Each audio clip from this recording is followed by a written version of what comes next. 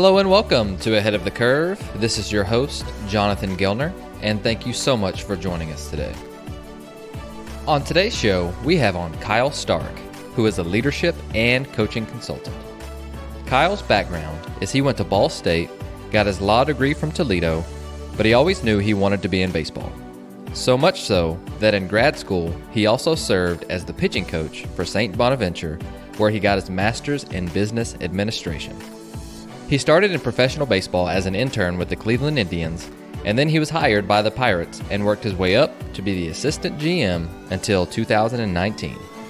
So on the show, we dive deep into coaching and feedback. We take a long look into culture, and we discuss why conversations need to start with clarity, connectedness, and consistency. You're going to love this episode with Kyle Stark. Kyle, welcome to Ahead of the Curve. Pleasure to be here. Definitely. Well, I am so excited to get to interview you today, and I've done over 200, and I don't think that I've had a leadership and coaching consultant, and so I'm really excited to get to hear from you and get to learn from you, and probably get to be coached up by you today. But for our listeners who want to get to know you a little bit better, can you provide just a short snapshot of where you're at currently and how you got there? Sure. So currently, I am doing some consulting, coaching coaches and leaders and organizations in the performance space, wide range of different people, which has been fun. Got here, somewhat of a long journey, grew up playing sports, coaching sports, just passion for sports, specifically baseball. When I realized I wasn't going to be good enough to play at the highest level, which was way sooner than I wanted, I knew I wanted to work in the game. And, so my education, law degree, MBA, was aimed at those things. Got a chance to coach in college. Have always enjoyed coaching, passion for coaching, getting a chance to help players reach their potential. And then got a chance to break in pro ball with the Cleveland Indians in the front office there. Was with them for 3.5 years. Got a chance to do a ton of different things. Obviously, talented group of people, special environment, and tons of opportunity. And then Neil Huntington got the GM job in Pittsburgh, and I followed him there. Was the director of player development, evolved into assistant GM, focused primarily development and then scouting towards the end of my time there. And then a few of us were asked to go do something else, and so have now transitioned into the space I'm in right now, which is again trying to help coaches and leaders grow in their own journey.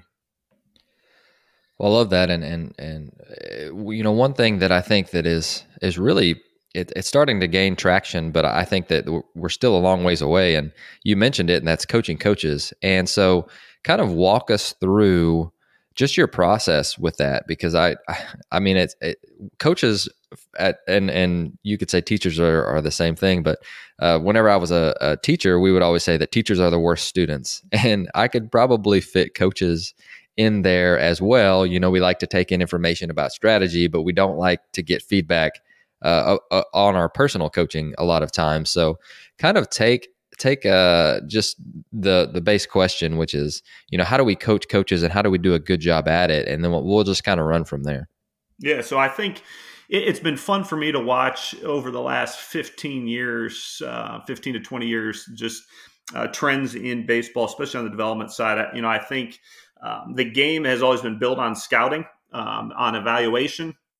And, I think the minor leagues was always part necessary evil, part, filtering process.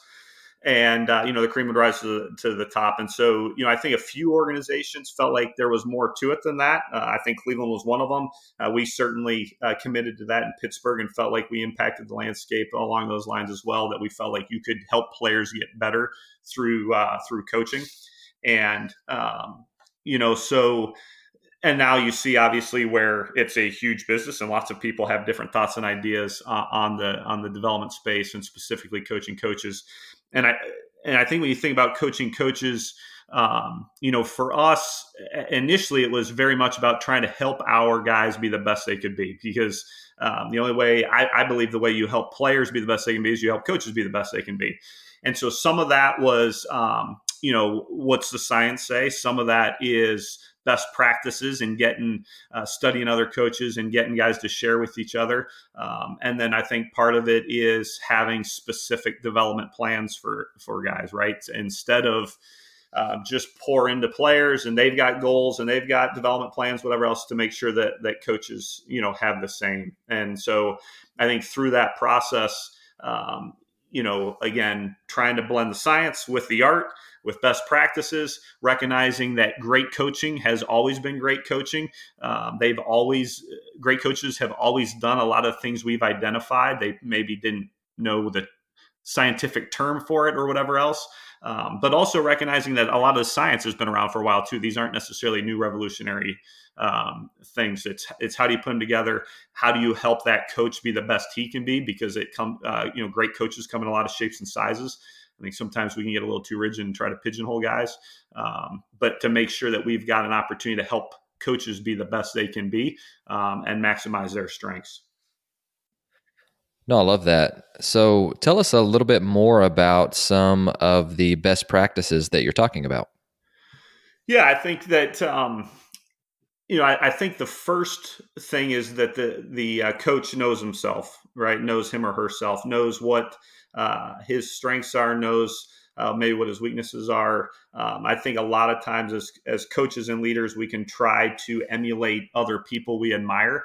And a lot of times what we're emulating is style or stylistic differences as opposed to actual, key practices. So I think the first part is really truly knowing yourself and knowing what you do well, and knowing what your weaknesses are. I think the second part is 100% an attitude, a mindset of that this is about the player, which again, I think all of us say that, but I think there's sometimes we can get tripped up and get distracted, but it's truly about the player's growth and journey. And that my responsibility is to help him figure it out, help him, cause to learn. I think that a lot of times, I think we can equate coaching with telling. We can equate coaching with fixing. We equate coaching, and I think that's a very rigid, very narrow perspective of coaching. I think coaching is far broader than that.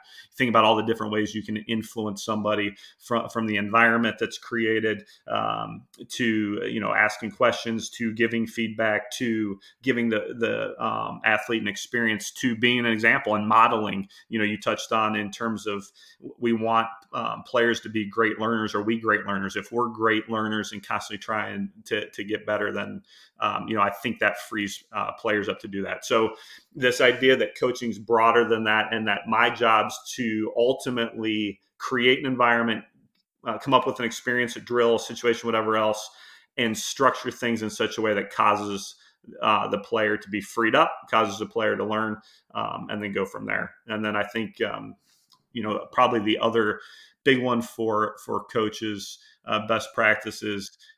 Do I truly understand the player in front of me? Do I truly understand how he's wired, that this is unique, that this individual is unique, that I understand where he's at in the process, and that I'm going to then use all my different resources I have to individualize, what we're doing specifically for that specific player in front of me. Oh, that's great. It's really good. And it sounds very, very similar to kind of a player development plan, as knowing thyself, having goals, giving good feedback. And I think that something that I've been really trying to dig more into is how do we know if we're a good coach? And I think that that's a question that it seems silly on the surface, but I think good coaches are obviously really good with good players, but how do we know if we're an actually good coach or we just have good players? Because we could be a bad coach with good players or a good coach with bad players. And if we look at it just by on-field results, then I think that data can be skewed. And so if we're talking about, giving coaches good feedback, or even getting, some self-feedback, what are some different areas that we can look to, or what are just some different ways that we talk about feedback loops with players all the time and we want them to be tight? How do we do that with coaches? No, I think that's a great point. I think it's something we wrestle with. And I think the first thing we have to come to grips with is the fact that it is going to be messy. It's not going to be a nice, neat, clean, well, we can Right. look at this one metric and it's going to answer our questions.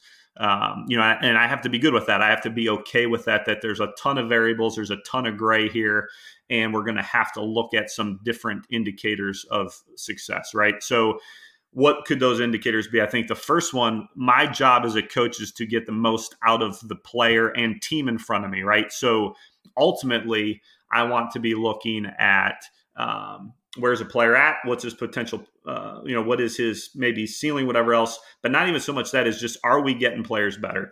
I think you can look at coaches and say, well, we think the player's ceiling is X and he's here. How close are we? But a lot of times we're wrong on what that ceiling is, right? So it's not even so much that as much as are we seeing growth in players, and that can show up in performance. That we can see, we have clarity in terms of exactly how are we measuring something and are we seeing that? But it can also show up in us noticing things, right? We see a player do something we hadn't seen him do before. We see a player do it more consistently than we had before. I think that having a measure that can give us some indicator of progress is important, but I think there's a lot more to the story than that even. There's always more variables that go into it. I have to be good with that. I have to factor that in. So I think as we talk about coaches, are we seeing growth in players? I think the other part of it is, if as a coach, we've gone through and we've identified potentially an area that we need to get better based on what the science says, based on what the art says. And again, it's a mix of those two. If I've got an idea of what needs to get better, now I can start assessing how much better I am at doing it, and or how much more consistent I am at doing it. Perfect example. I think as coaches, a lot of times we like to talk a lot. We like to hear ourselves talk at times. And so we may be talking and me and a coach and identifying, okay, something we need to get better at is asking more questions and talking less, or giving less statements. So in that case, now as a supervisor or as a leader, I'm going to be observing those behaviors, catch the coach doing right, giving the coach feedback on where we might be making progress with it. And then in a perfect world, we're tying it then to the ultimate outcome, which is player growth as well. So I think when we've got clarity on something specific we want to improve, we can start to hunt those behaviors and assess how consistently they are or are not happening. No, I love that. And I love the clarity piece behind it. I think great coaches have the ability to ask great questions. And one of, I just, as a short story, and we'll get back to you, but this last week I was helping a friend of mine with a facility here in Tulsa, and one of the players was coming in, and they had just, gone over some Rapsodo testing at his high school. And so the player comes in, and he was telling my friend Jeff, and he was talking to him about his curveball spin rate, and he was like, "Yeah, my fastball was this, and my curveball was this." And Jeff goes, "Okay, so what does that mean to you?" And I was just taken aback by that question, just because it's like, if the player doesn't have an answer for that, then it really doesn't mean anything. It's just a number. And so I was just like, wow, the power of one question that can really just change an entire conversation. And I love that question. I wrote it down, and I was like, man, that's part of one. It's good coaching with players to know that and have that understanding. It may not be the first time that you have that conversation with them, but by the end of, whatever program that you're on, they need to completely understand, what's expected, what you're trying to do, what these things mean, to a certain extent. And I guess that goes back to knowing the player too, because some players just want the minimum effective dose. And then some guys, like yourself, who want to be future GMs, they want to know the entirety of information. So I that's really tough too, like being able to balance those two things and trying to figure out what they're doing. And like you mentioned, coaches talk way too much, and I find myself doing that way too much. And it's just a really interesting conversation to have with all of that. But anyways, anything that you'd like to add to any of that? No, I think that's really good, and I think I think we all fall into that. Tim Elmore talks about the guide on the side versus the sage on the stage. I think when we recognize our job as the guide, it's to facilitate learning. Our approach is way different. And that goes for coaches and leaders. That's really good. I fall in the same trap. It's my job is to cause the player to learn, is to facilitate it as opposed to lecture, give the answer, fix the problem. And I think sometimes we fall in the trap. The goal is excellence. The goal isn't efficiency. I'd like to be as efficient as possible, but the goal is excellence. And so sometimes we can trick ourselves into thinking, well, we don't have time, we need to speed this up. And so I step in, and a lot of times I actually interrupt the learning process that's happening by stepping in and fixing or giving the answer. And that's why that question piece is huge, because ultimately we are facilitating learning, which is the player taking ownership of that as opposed to me, the coach. Coach is absolutely critical. I think sometimes we can fall into this trap of thinking, well, the players are driving this process. The players have ownership for sure. The coaches cannot transfer their ownership to the player and say, well, he either did or didn't figure it out. However, the coach is critical. He has a role in the process that he's got to make sure that he's doing to help facilitate this process along. No, that's great. It's a great answer. And thank you for adding to my rambling there. I thought that was really, really good. So another initiative that you're really, you do a really great job of, and you've gotten to see really all kinds of inner workings within that. And that's culture. And for me, and I don't know how you feel about this, to be completely honest, but I feel like things start in a really a great direction, and then sometimes they get to just be buzzwords. And I feel like culture is obviously really, really important, but I think it's developing into a buzzword of, and kind of growth mindset is another one that I've noticed lately that people just use to be able to just to describe different things, but they don't know what it truly means. And so, what I'd like to know from you is, what is culture in your opinion? No, I think you're hammering, you're hitting something that is definitely near and dear to my heart in terms of where Good. Okay, we perfect. have taken concepts that matter, and we've shortchanged them, we've used them incorrectly, whatever else, and they've become buzzwords, which then undermines their importance with a lot of people. I like to think about, and whether it's culture, you can talk about whatever, but specifically with culture, if you've got a graph and you've got on one axis, you've got the how often you talk about it, how often you stress the importance of it, whatever else. And then you've got on another axis how often you actually do it, how often you carry out those principles, which is some of what you were getting at as well. In one quadrant, you have those who talk.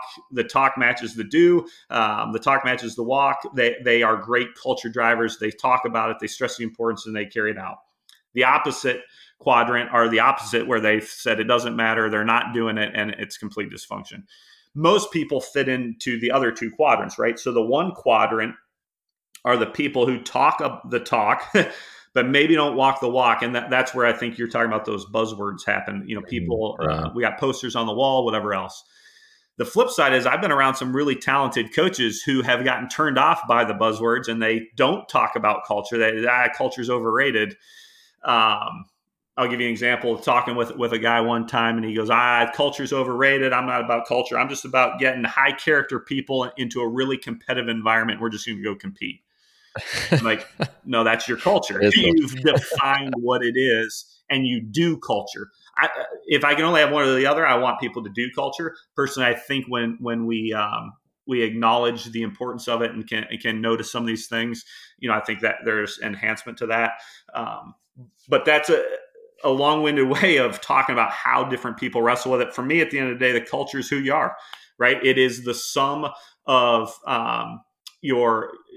your people, your processes, your pursuit, where you're going. It is the sum of your attitudes and your actions. It is who you are. We all have a culture. It's just a matter of whether it is by design that you intentionally try to create and cultivate and continue to try to enhance and bring to life, or it's by default. You're not intentional with it, and you end up with one. There's no doubt in my mind that the best leaders, best coaches are very intentional about creating the culture they want. No, I love that. I think, and that plays right into something that I've always thought that culture was, and that was, I don't know if you're familiar with Brian Kite and the Focus 3 guys, Yep. And Urban Meyer now, but he talks about culture being belief, behavior, and experience, and those three things. And it goes right into what you were talking about, which is we do culture. We don't just talk about it. And I've always really liked that, because if you have those three things, and that in a sense is culture.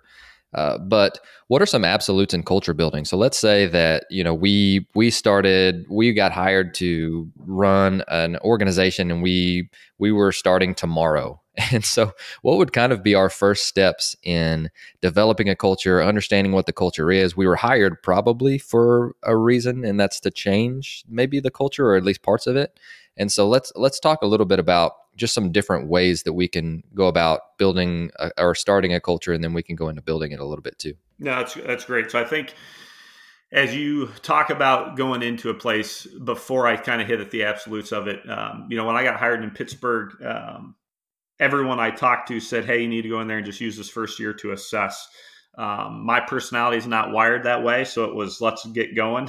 Part of it though is I wanted clarity on the front end of who we were going to be, so I could find out who aspired to that, who wanted to be a part of that, who did that line up with, because our job as coaches is to get the most out of the players we have. Our job as leaders is to get the most out of the people we have, but also recognize where do we need to potentially change people, because the cultural fit's not going to be perfect for everyone. So I wanted to make sure that we did some significant work on the front end and didn't just use a year of assessment. I think the one thing that I would say though with that, and would be for all leaders or coaches going into a situation, I don't think we can assess enough. I think too often we shortchange our assessment. We shortchange what we think is going on. We want to create a nice, simple narrative to try to explain things, which is the way our minds work. And we end up maybe not having the most accurate view of what really is. So we may go in and have clarity on the front end of what we want to establish, whatever else. But part of that process as we're going is constant assessment. Shifting to the question of what are those absolutes, I think ultimately for me, there's got to be clarity. Without clarity, Rod Olson talks about lack of clarity leads to a decrease in performance. If we don't have clarity of what matters or of where we're going, of who we want to be, then there's going to be a fog, there's going to be muddiness, and we're not going to be able to operate at our highest level. So the first part is, do I have clarity? And when we think we have clarity, we probably need to do some more work to drill down and make it even more clear. Simple wins. Simple doesn't mean a short-changed, shallow process. It means that we work through the complexity to get on the backside so that I have simplified it and we've got clarity on what matters. The second key thing that I think has to happen is connection, right? The ideas have to be connected. Our purpose has to connect with our values. Our people have to be connected. Which is a messy process in itself of how do you develop that trust where, we can be connected and operate as one, because ultimately that culture, the more singular the focus, the more one heartbeat to it, the better chance that you have of operating at your highest potential, where two people can actually be performance enhancers for each other because the trust that's established. So this idea of connection. And then the third piece is that at the end of the day, the most consistent person, culture, team, whatever wins. I think a lot of times we get pulled to the dramatic, the theatrical, the highest, the best, and really it's the consistency piece, which is part of the reason why I love baseball. Baseball brings this out every day. There's a line in baseball about, hey, how do you become great? Well, you go become good and do it every single day. How do you become good?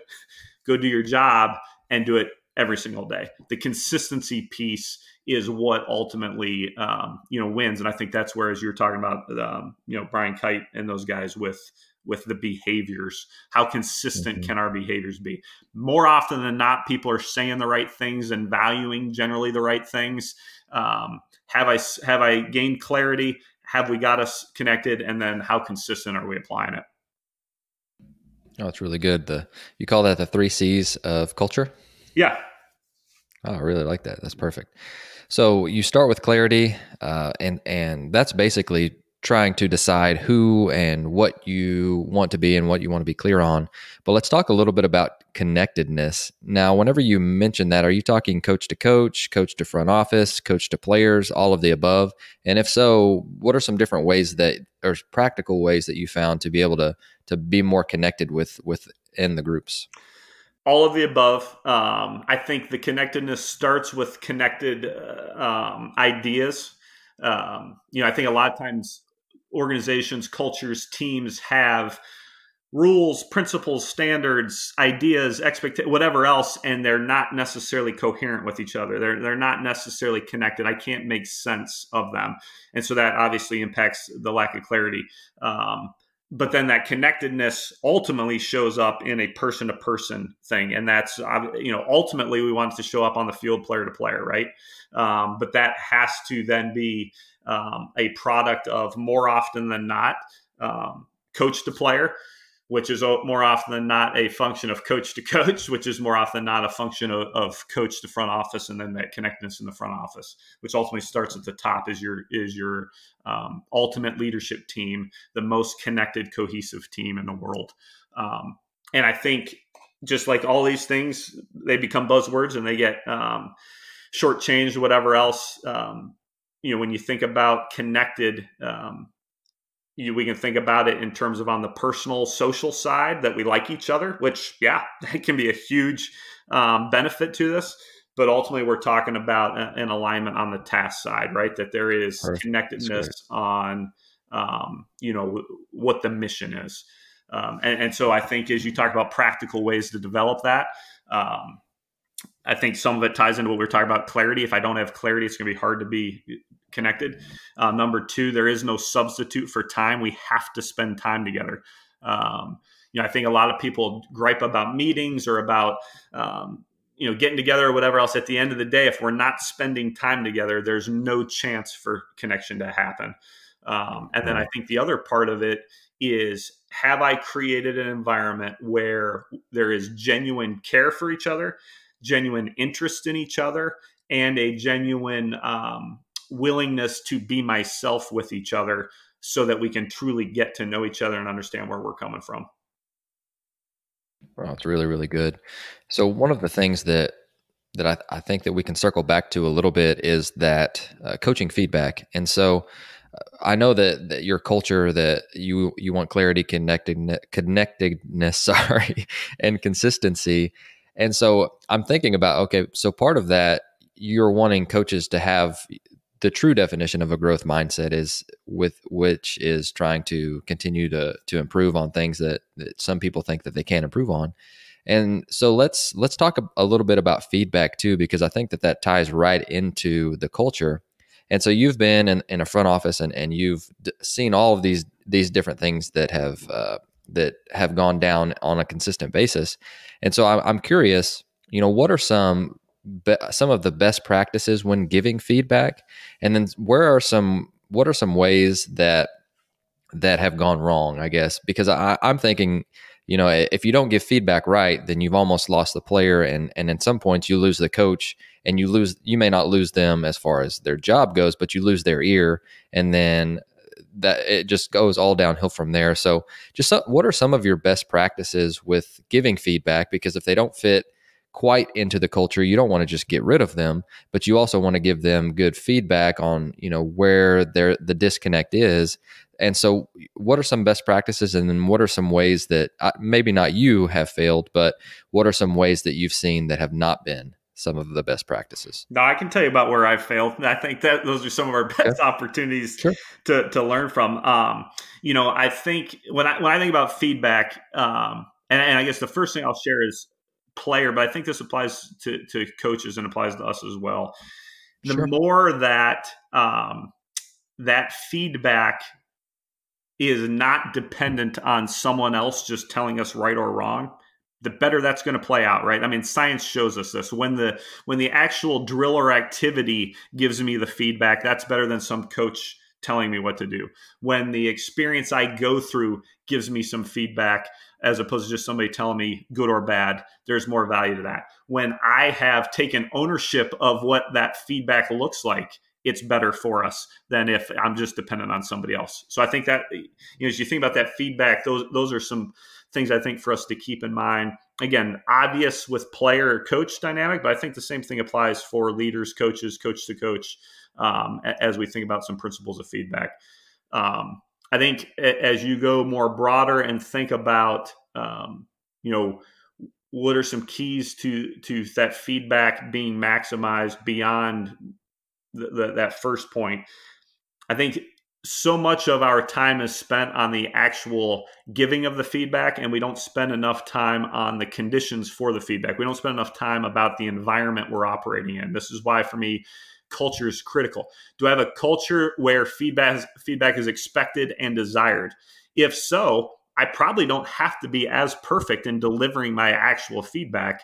If I've created that environment where people are trying to get better, people want to get better, people want the feedback in order to help them do that. The other part of it is, do I trust you? We've talked about all the time where players ask themselves 3 questions, right? Do you care about me? Can I trust you? Can you help me get better?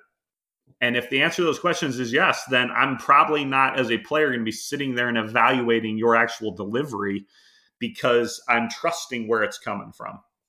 And so, I think the environment that's created, the relationship that's created, some of my worst times given feedback, I hadn't done the work to create the relationship where that person knew I cared about them. When the person knew I cared about them, they didn't get as caught up in my delivery of it. The last thing that I'll say, one other thing, and then one other key with the feedback piece is I try to remind myself, assuming if there's a breakdown in one of those first 2 principles, how would I want the information? And in a perfect world, how does this individual want the information? I think a lot of times as coaches and leaders, we give feedback based on what works for us. And then sometimes we don't factor in that this is a completely different person. We talked about this at the beginning, right? What's his personality, his or her personality? What's his or her interest dynamics? What are all the things going on in this individual's life in terms of how they're going to receive this? And the more I can factor that in, the better off we are. Last piece I'll just share with feedback here before we go wherever with this is, sure. I think a lot of times, rarely do I see an environment where there's where coaches and leaders and people are going, wow, my boss just is telling me too often where I stand and what I need to get better at. More often than not, it's the exact opposite that. I don't know. I'm not sure. I have no idea. And so I think for a leader to default towards, again, this is where the clarity piece comes in. Is there clarity on where we stand and where we need to get better? Am I given the feedback I need to? At the end of the day, the question's not should I or shouldn't I? The feedback has to be given. I think a lot of times we'll talk ourselves out of that because it's uncomfortable, whatever else. We have to do it. It's now a matter of saying, how do we do it best? More often than not, people want it, and we overthink the delivery of it and end up not giving it in a timely manner, and we miss that opportunity. Sure. It seems like a lot of your concepts come back to, first, clarity, and tell us a little bit more about that if you don't mind. I'll tell a story to bring this to light. So over the years, I've worked with a ton of coaches and coaches at the lower levels. They want to get to the upper levels so they can work on more complex things with players. They want to be able to do whatever else. And there's no doubt that there is an element of truth to that. However, I'll never forget starting with Cleveland Indians and working with Carl Willis, who I think is a phenomenal coach. He's one of the best in the game. He doesn't get enough credit for what he's done and what he does with pitchers. And I remember talking with him, and it was like, hey, we got to throw more first pitch strikes. And coming from college, having coached in college, and I'm thinking, wow, the big leagues, that's what we're talking about right now. And it was a reminder for me that the game is the game. The game requires certain things. And more often than not, we overcomplicate it because there's a lot of stuff going on that gets us distracted from what matters. Stuff going on the field, stuff going on off the field. And so I think that's where that clarity piece comes in. When we just have to understand that more often than not, we're operating in a fog. There are other things that make things messier, that make things more complex. If you think about society and what society values are not necessarily what is required for excellence. And so we're competing with all these different things, all the different messages that we're bombarded with. So I need to figure out how can I simplify, get a sniper focus on something and help my people, my players have the best opportunity to go execute at their highest level. I love that. And anytime you can weave in a good story like that, I think that I love that. I love good stories and good storytelling. And so another part with clarity, or another piece with clarity, because I'm right there with you. I think that, we do tend to overcomplicate things. And sometimes I just wonder with players, and this is a thought that I've had for a while, is do they truly know what they need to do to accomplish their goal? And I know I didn't as a player, and that may be why, we're sitting here having this conversation. But are your goals clear? And then do you have at least a clear idea of what it's going to take to get there? And, I think that, with the amount of information that's in the game, with most sports, the amount of information that's online, that a lot of players they get lost in it. And so then I think that they could potentially revert back to, okay, that I'm just going to do with what I'm comfortable with, because, coach is asking me to do X, Y, and Z instead of like one thing. And so just thinking about clarity in coaching, I mean, just what are some different ways that we can do better? And what are some, just looking at it from a coaching perspective, because I know that I tend to talk too much or overcomplicate things or ask them to do too many things without just really breaking it down to, okay, what's the one thing that they need to do? Can you hit on that a little bit? Because I'm sure we all have been there before. And so what are some different ways that we can do better with clarity? Yeah, I think that's great. I think I think a lot of times we think the answer is more, right? The answer is more complex, more information, more whatever. I remember having a conversation with Scott Ellerton, just a true professional, how, as a player, and I got a chance to be around him as a player, but then also as a coach and as a leader. And we were having a conversation about, I think a lot of us grow up, we joke around about the North American style of coaching is more, it's intensity, right? It's more about the intensity of something, do it more, do it harder, do it whatever else, as opposed to the consistency of it. And I think we fall into that as coaches the same way.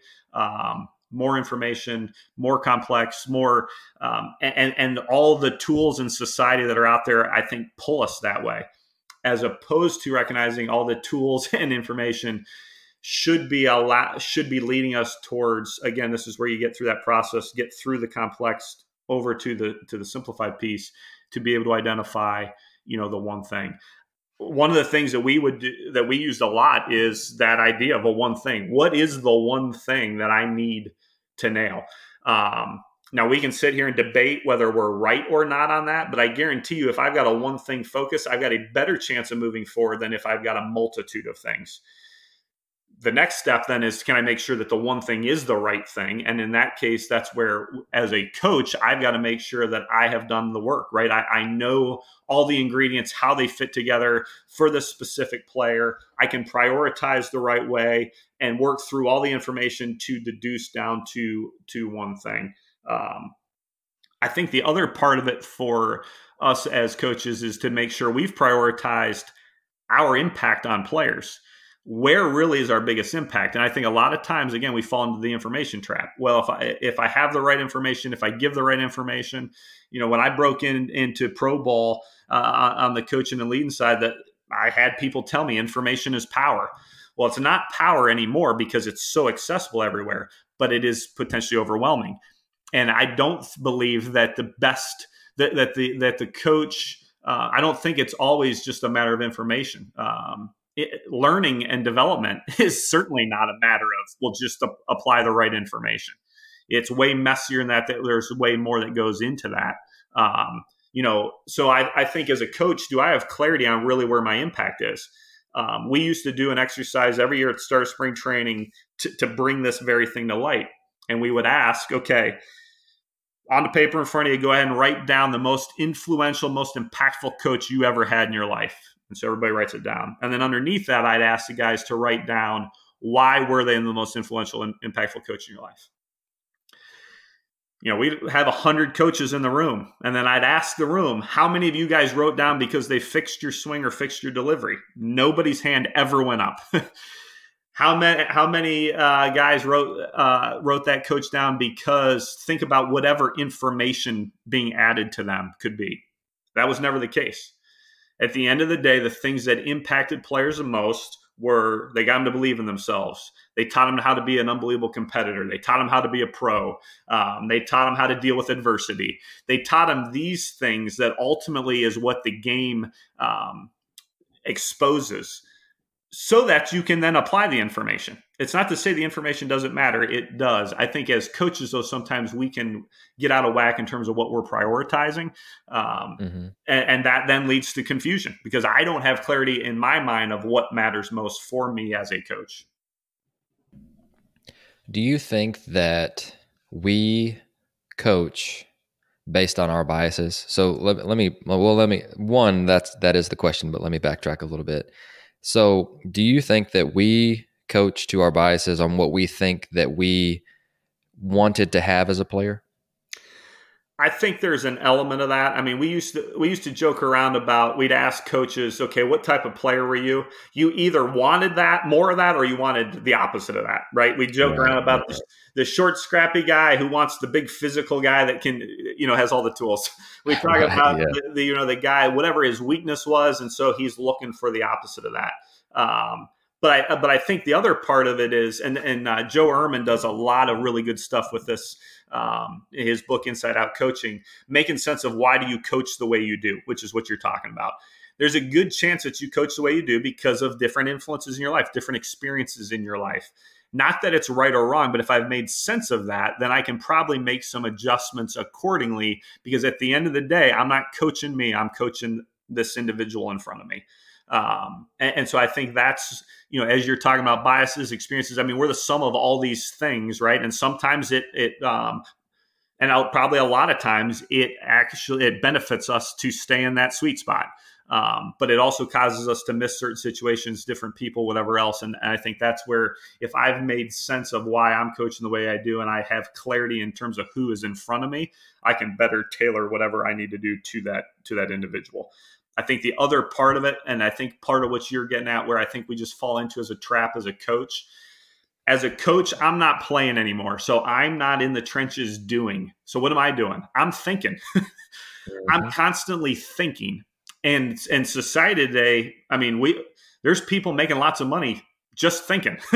So I think we have prioritized, and a part of it's what you're talking about in terms of where growth mindset may or may not have gotten tweaked and getting off the rails a little bit, where it's like, it's about information and consuming, learning, growing, and all these things that I'm not saying that those things don't matter, but I think we've probably reprioritized, gotten off the rails a little bit. And some of it's just a matter of, I'm not playing anymore, I'm coaching, so I'm thinking a lot. And so when I'm thinking a lot, I'm spending a lot of time in information. And that's the world I'm in. That's not necessarily the world the player's always in. No, it's really, really good. While you're on the subject of growth mindset, I know that's probably something that has been brought up in every interview in America in the last, 5 or 8 years. And so tell us a little bit about what growth mindset means to you. Like, what do you truly, whenever you see it, what does it look like? What does it feel like?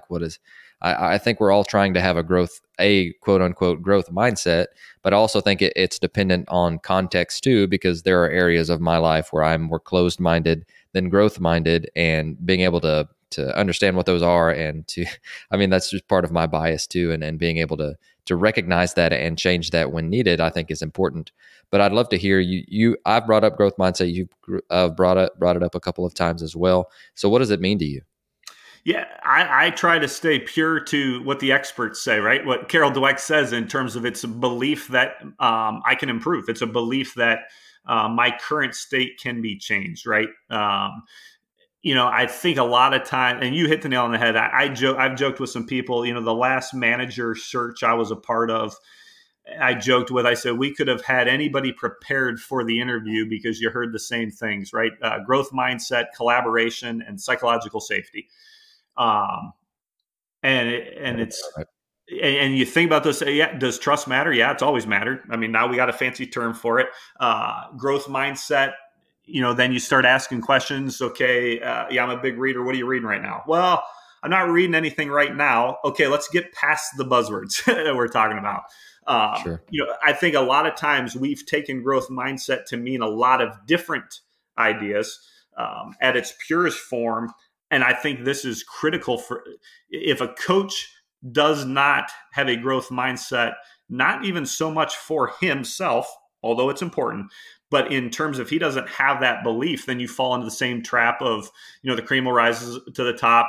The player is what he is. All these different types of things that good coaches don't believe, they don't talk about. They believe that this player can get better. His current state can change. So it's absolutely critical. I think a lot of where we apply it in some of these other situations is we equate it to learning. We equate it to wanting to learn. We equate it to more of a positive mindset. We've used this term to be way broader than it probably needs to be.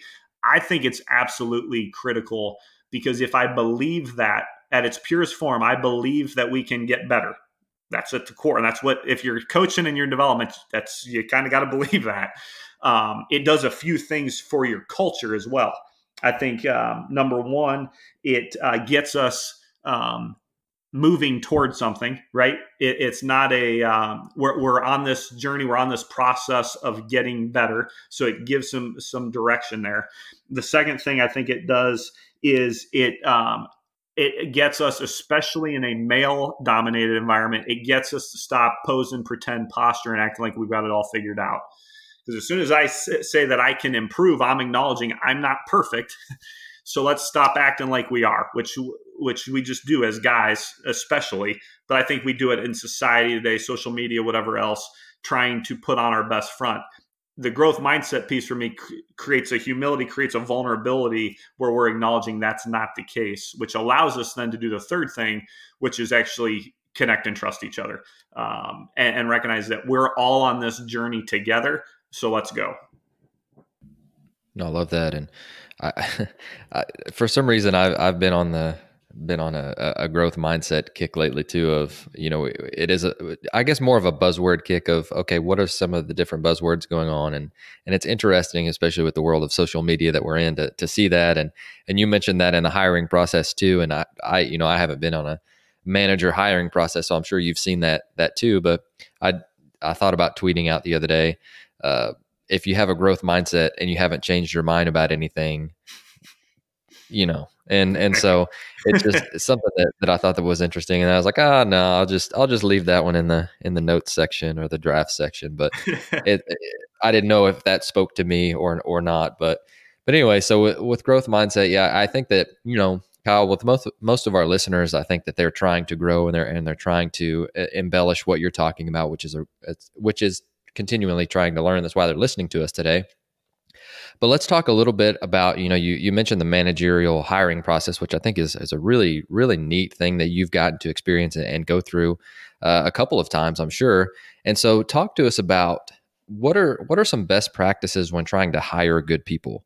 And so this, again, with our audience, with you, there may be some pro ball guys listening, but for the most part, it's amateur coaches. So you're thinking college head coaches, high school head coaches, and there's turnover in every organization every year. So what are some best practices in hiring people?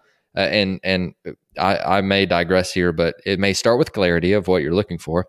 But I would love to hear just your best thoughts on how to hire good people, how to keep good people, and just what the hiring process for you ideally, and what you found over the years to be just, a quote unquote good one. Yeah, I think I'll start with maybe sharing how my mindset has shifted. and then give you kind of three big rocks that I think are critical to a good hiring process. I think all of us have probably, if we've ever hired someone, we've probably got a huge success story and we've probably got a huge swing and miss story. I've got lots of both. Fortunately, was able to have a lot more really good ones. And I think some of that was evolution of my approach. I think a lot of it, in all honesty, was God hooking me up with just alignment of some talented people. But I think part of it for me was the mindset changing. It first was a shift from filling positions to adding impact people. Which are two different mindsets as you go through that in terms of the standards that you have, in terms of how you approach it. The second mindset shift for me was because I'm more of a development-minded guy. I was like, you know what? We'll get somebody in and I can get them better. Talk about growth mindset. Felt like we could get them all better. And to some extent, that is true. However, just what crystallized for me over time of spending a lot of blood, sweat, and tears trying to help some guys grow. There's certain, first of all, I'd much rather start with a higher ceiling and what they can be. And then the second part is there's some things that are way harder for us to impact and grow and develop than some other things. You start talking about a technique, a skill, whatever else. Yeah, we can grow those up. Help you communicate better. Yeah. A mindset of selfishness and a defeated attitude, whatever those things are. Good luck trying to impact those in the workplace, in a meaningful way. So shifting that as a development guy, shifting the mindset to selection matters a ton, and let's make sure we're pouring into that. And then I think the third mindset change for me was checking the ego of. You don't bat 1,000, so you better have some different either processes or people involved to help you be better. So I share that, and I'll give you kind of what's crystallized for me, three big rocks that are key to my belief on hiring. The first one is, you joked about clarity, but it's having clarity on what I am looking for, what matters in this role. And part of that process is going through and working through. A lot of times the things that I say matter are probably priorities or style or whatever else. I need to have clarity on what really matters most for this role, because there's going to be a few things that matter most for this role, that how I'm going to evaluate this role, how I'm going to want this person to perform. The other things are preferences and priorities, and we can work through those. The second piece is I'm always looking. So it's not when a job comes up, it's not when a spot comes open, it's I'm always looking to add difference maker people. When that's the case, my source, my pool that I'm fishing from, the pond I'm fishing from, is way broader. Some of my best hires, I was not looking for somebody. But you're meeting with somebody and you're like, wow, I'm blown away by this guy. He's really impressive. I want to figure out a way to add him. Or you're talking to somebody and through the conversation, it's like, hey, who else should be on my radar?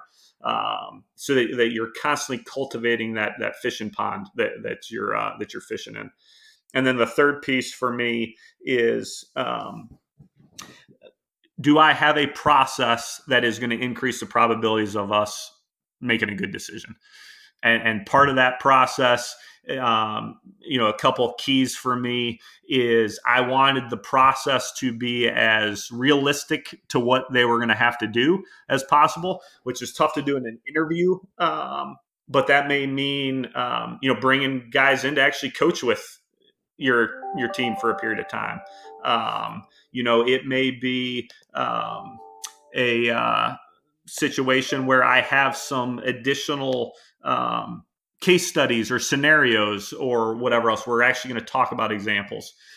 The other key for like a good process is that it's less about it's get out of the buzzword territory, right, and get into the weeds. So questions that are more tell me about or give me an example of, or those types of things that force us to move into the application of these things, and not just the ideas, not just the philosophical discussion. Questions about, especially if you're hiring somebody who has done things, tell me about those examples. I want a track record. The best predictor of future performance is past performance. I want to unpack that as best as I can. And then the third thing that I think has been huge for us within the process is I want to expose them to as much of our culture as possible to find out how they respond to it. Do they thrive in it? Are they drawn to it? Because the line about we're not just selecting them, they're selecting us is true. And I've got to give them as much of an exposure and a taste as possible so that everybody can make a good decision.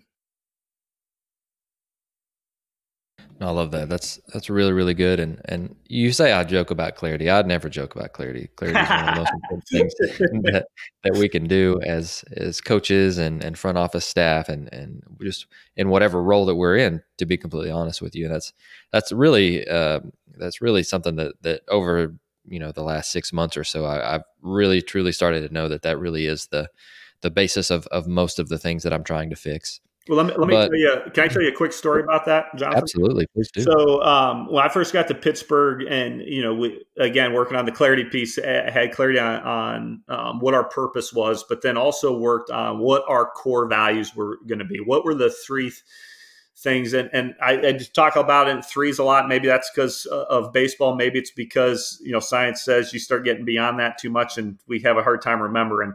What were those core values that were going to guide us, our left-right guardrails, if you will? And the first one was the idea of being relentless, that it's on me as a coach to help this player figure it out. I've got to use all my resources and figure out a way to get it done. The second was systematic. We were going to have a process. We were going to be very intentional about what we were trying to get done, how we were going to go about doing it. There was going to be a plan. And we were going to constantly review that plan and keep coming back to and assessing progress. And then the third piece was cohesive, that we were going to be connected. It was going to be one voice, one front, and holistic in how we worked with that player: skill, mind, body, heart.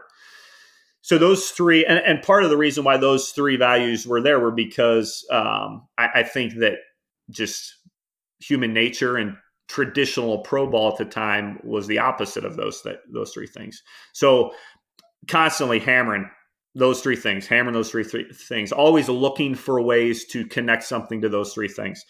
So fast forward, I'm in Lynchburg, our high A affiliate at the time, about halfway through the season.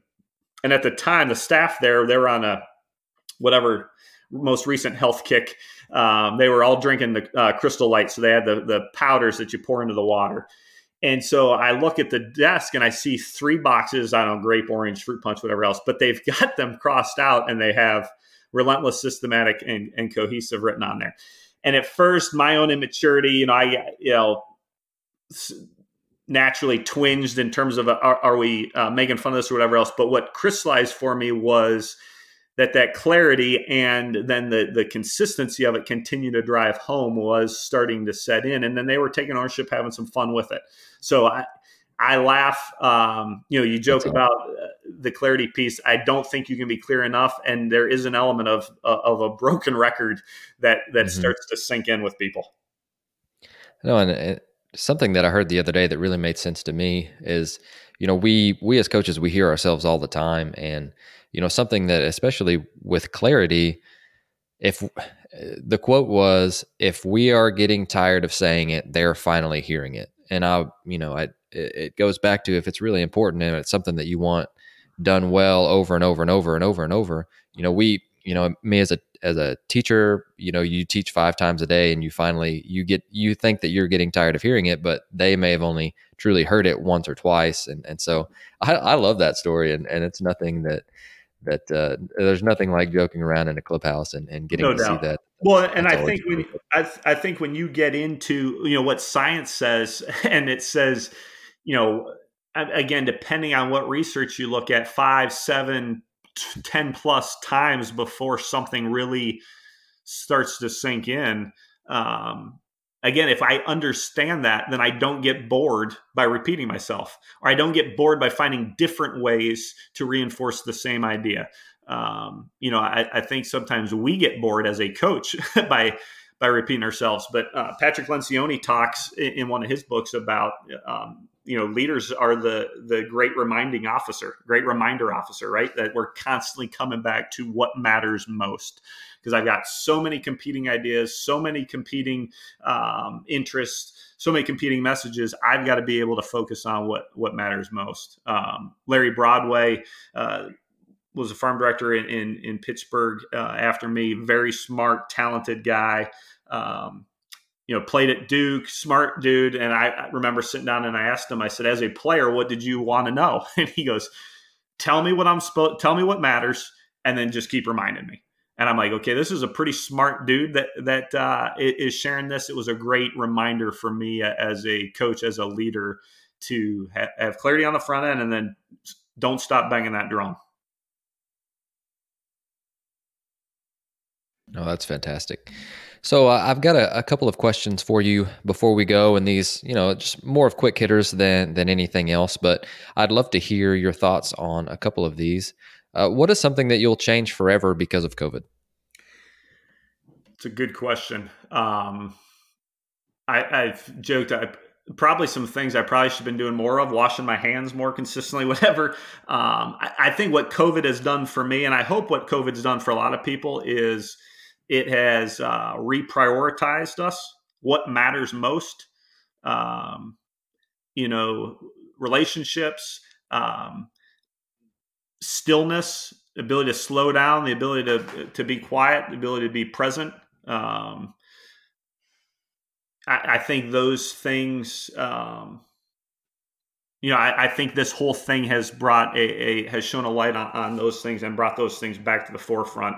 I think the other thing it has done for me is, just continued to challenge that faith-fear part of things, right? Am I going to operate out of a world of faith, or am I going to operate out of a world of fear?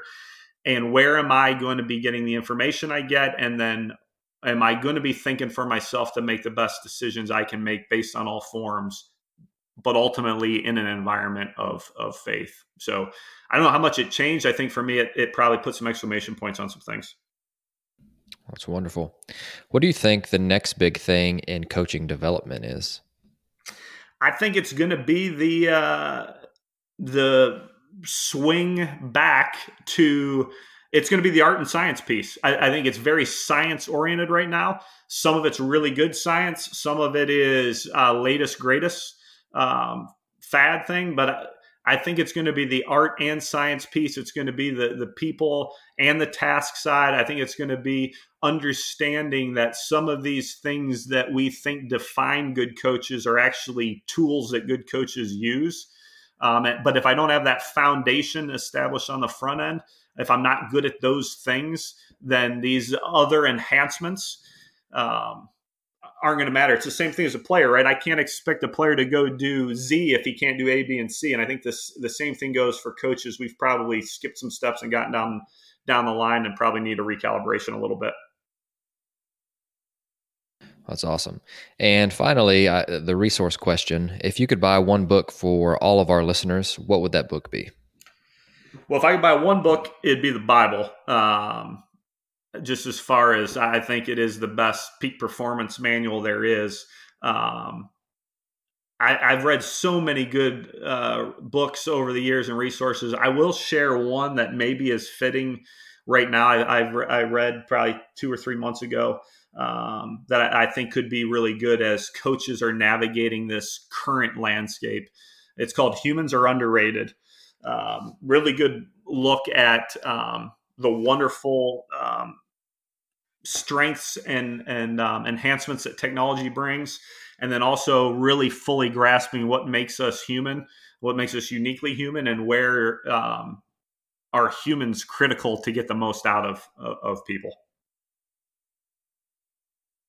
Well, Kyle, I've truly enjoyed our conversation today, and let me be the first to say thank you so much for joining us, and just I know I've learned a ton today, and I can't wait to put into my, coaching handbook and my skill set to say the different things that you've talked about today. And I'm really looking forward to putting it to good use. But I'm going to open up the mic for you, and I'm just going to mute myself and give you some time. Is there anything else that you'd like to tell our listeners before you go? Well, the pleasure was mine, Jonathan. I think what you've created here for so many coaches, players, parents that want to get better. I think you've developed a really good resource here and have had some high quality guests. So I'm honored and humbled to get a chance to do this and spend some time with you, and just hat tip to you with a ton of respect. I think probably the last thing that I would just share and close with, and we've talked about it some here, is the authenticity piece. But, when over the years, hiring coaches had clarity on what we were looking for. I never sacrificed. I didn't feel like we ever sacrificed character for talent because we wanted good, high quality people. I think the thing that I probably have missed at times is the maturity piece. And I'm going to define the maturity piece. And I think and I'm sharing this because I think it's important for us. We're on this journey of trying to learn. I hope we're also ultimately growing and getting better, specifically on the maturity side.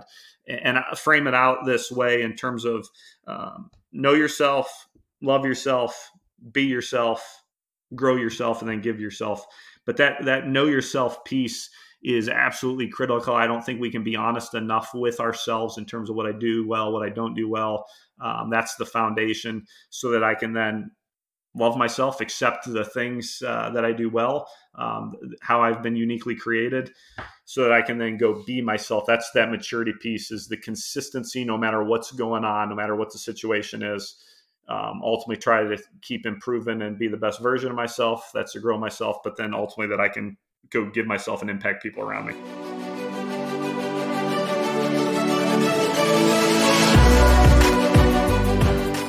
Thank you for listening to Ahead of the Curve. You can subscribe on your favorite podcast platform, which could include Apple Podcasts, Google, Spotify, Stitcher, or YouTube.